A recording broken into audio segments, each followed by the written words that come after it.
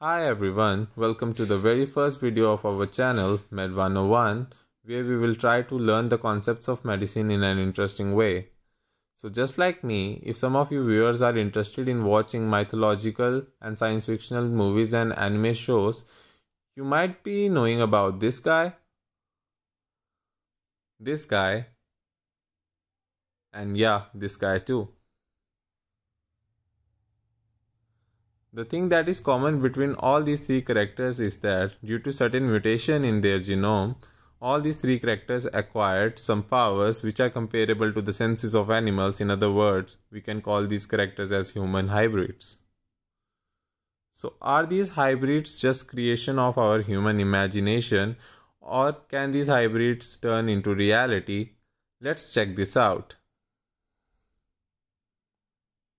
This question came in my mind when one day, when I was on the browser, I came across this news of a man getting pig heart. This surgery was done in the University of Maryland School of Medicine, where a guy named David Bennett was transplanted with a pig heart. This is relatively a new thing for my brain, and it led my brain to a blast off. And because of this absurd surgery of a whole animal organ inside a human, I was left behind with two questions in my head, and these were: how did they manage to do it, and why did they choose a piggy over a primate? The reason is that killing of primates is considered inhumane in most of the cultures all across the world, whereas pigs have been bred for centuries in large litters, and they have been slaughtered for centuries, and their organs are anatomically similar to human organs. This technique of transplanting animal tissue into humans is known as xenotransplantation. Let this pig of ours be called Steve. Steve here, which is used for xenotransplantation, is not a normal pig, it's a super piggy. So Steve here is genetically modified to prevent what is known as transplantation rejection or graft rejection due to the immune system of humans.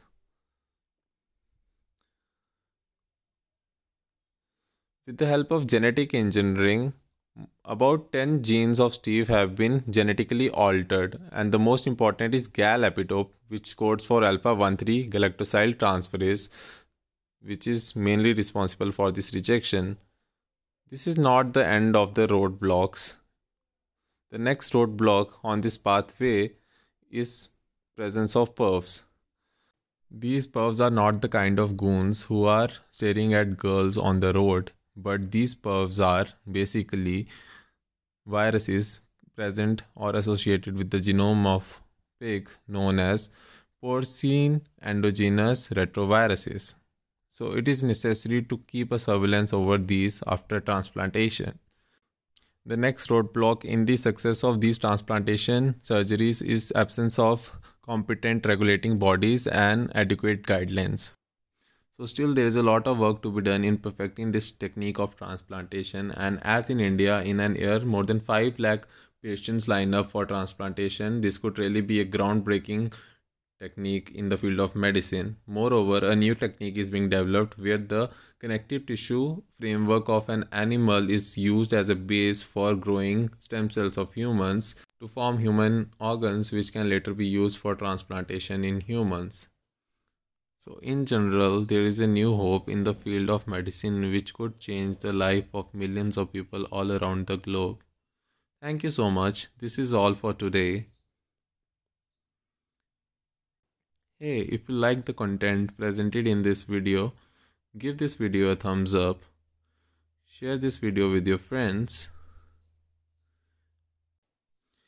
and don't forget to share your feedbacks and ideas with us in the comment box down below. Support us by subscribing to the channel. See you next time.